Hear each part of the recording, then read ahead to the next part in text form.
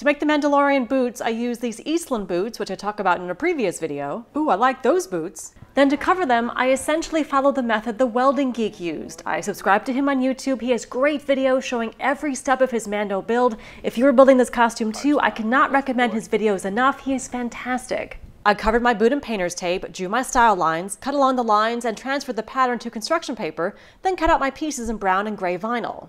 I stitched the pieces together, adding a Velcro closure on the instep and keeping the toe cap separate. I checked the fit on the boot and then trimmed and glued the toe caps on with contact cement. Then I cemented the rest to the bottom of the boot, keeping the top free just to make it easy to take it on and off. Last step is cementing on this top strip and cleaning up any excess cement with Goo Gone and rubbing alcohol.